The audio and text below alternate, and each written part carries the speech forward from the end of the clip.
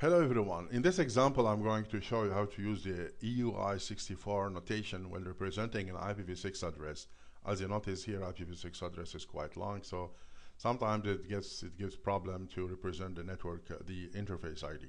Now remember, we talked about IPv6 address. IPv6 address, just as a reminder, is 128-bit long, in contrast with the IPv4 address, which is only 32-bit. And IPv6 address is divided into two parts. You have the part which represents the prefix, which is the equivalent of network address in the IPv4, and the second part is interface ID, which is the equivalent of host ID in network in IPv6 address. Now, we can do one thing.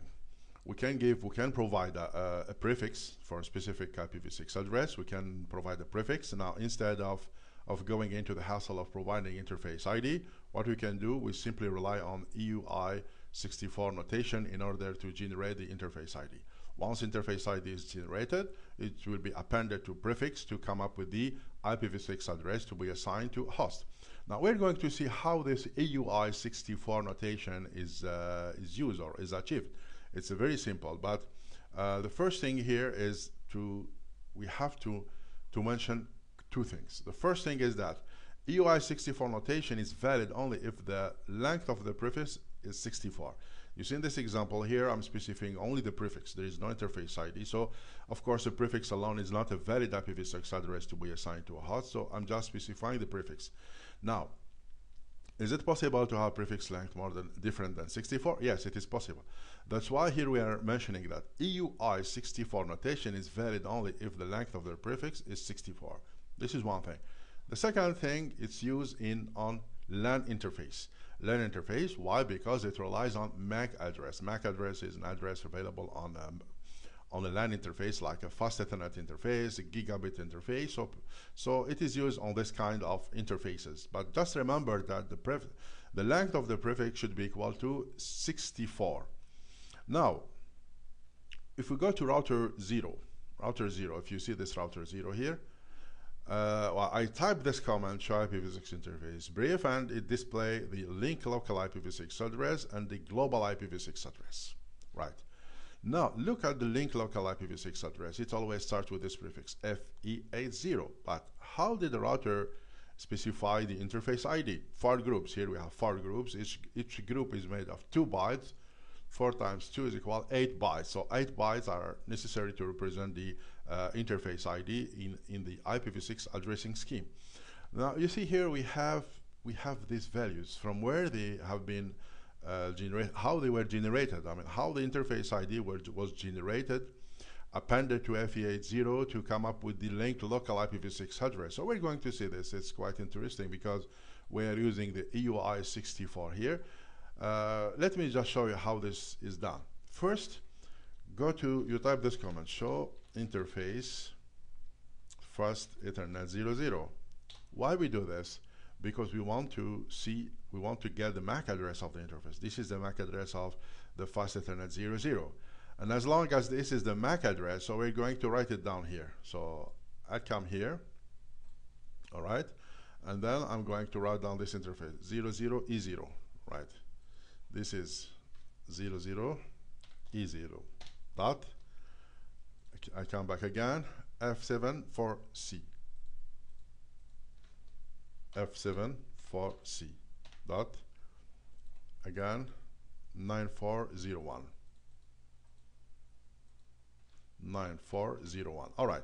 So this is the MAC address of the interface of the router, interface fast Ethernet 00 of the router, 00E0 F74C 9401. That's good. Now we're going to do something in order to build the EUI64 notation using the IPv6 address using the EUI64 notation. I will do the following. I'll split the MAC address into 2, exactly at the middle. Okay, I put the cursor here. I split it into 2. Now here what I do, I will put these values. FE. Always like that. You should insert FE in the middle of the MAC address. Then I have to reconstruct the group. We know that in IPv6 address is made of 8 groups, and each group has 2 bytes. Now I have to reconstitute my groups. So I go back again and I bring this to F7. So like this, I build my group made of 2 bytes, and then I separate this from the others with a colon. Now FE will go with 4C. Now I have another group now, new group, which is FE and 4C. Now the first step, I constructed 2 groups, 2 new groups, F7 FF and FE4C. Right. Now we have done the first part. Now the second part, let's go to this group here, 00E0. 00E0. What I do, it's made of 2 bytes. This is the first byte. Okay, as you see, this is the first byte of the group, and this is the second byte of the group. Now what I should do, the second bit of the first byte should be flipped. Let me just represent the first byte here. I can represent it like this with a series of zeros. Okay, so this is my first byte, all zeros. Now I go to the second bit, which starts from the right. This is the second bit. Now this bit here, it is 0 now. I'm going to flip it to 1. I'll flip it to 1. Now what is the new value that I obtain now? What is new value? 02. Now the new value becomes 02 when converted to hexadecimal instead of 00 as previously seen.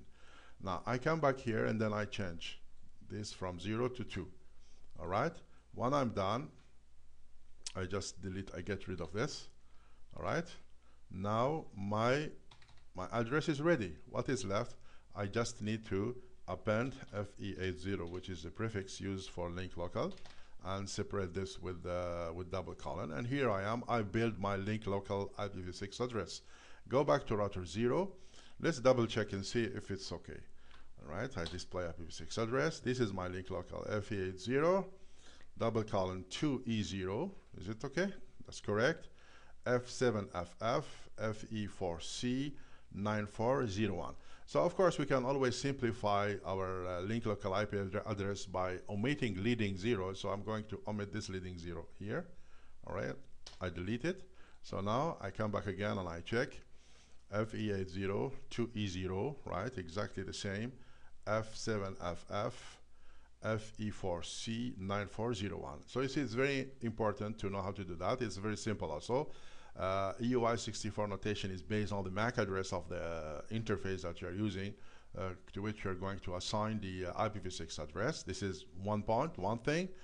The second thing, always make sure to remember that the second bit of the first byte of the IPv6 address should be flipped. I mean, if it was 0, it should be flipped to 1. If it was 1, it should be flipped to 0. Like this, you build your IPv6 successfully. So you can try this as much as you want. This is now the notation of the EUI-64 notation, which is used to build an IPv6 address. So remember, the condition is the prefix length should be equal to 64, and generally it's used for LAN interface because the LAN interface has a MAC address. Okay, this is Hakim Adish, and thank you for viewing.